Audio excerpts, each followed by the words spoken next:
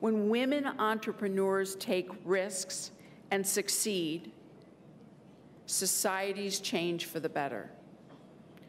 Expectations change, not only for other women, but for men and children too. It becomes easier to accept the idea of a woman as the family's breadwinner, the head of a household, a community leader, or a head of state. Because when women entrepreneurs thrive, economies grow.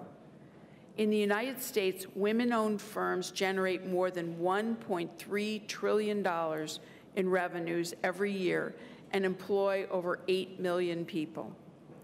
In developing nations, there are as many as 10 million small and medium-sized enterprises owned by women, all of them creating jobs, driving consumer spending, and injecting growth into their communities.